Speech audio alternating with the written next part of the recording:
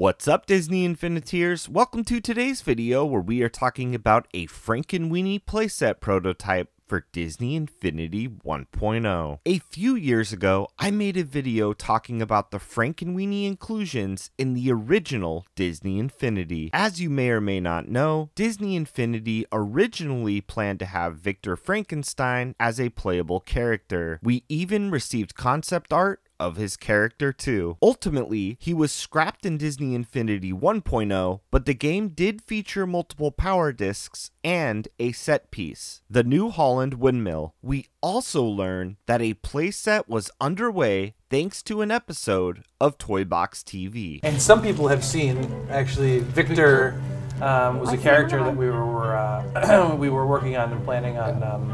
I didn't know if you wanted to mention that because I remember he was in the build for forever. Yeah.